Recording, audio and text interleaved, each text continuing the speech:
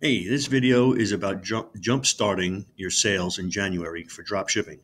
You went through December where your sales were very good, and you get to January, the first week of January, and everything slows down. You might even have a bunch of returns. You might be getting discouraged, and you might be saying to yourself, what, this ain't working.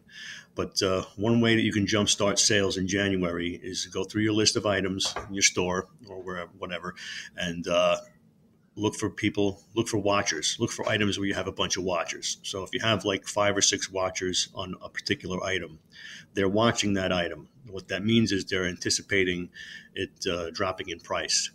Okay, so what you do is when you get a bunch of watchers, you go in and you lower your price depending on what your margins are, and you can comfortably lower the price and still make some money.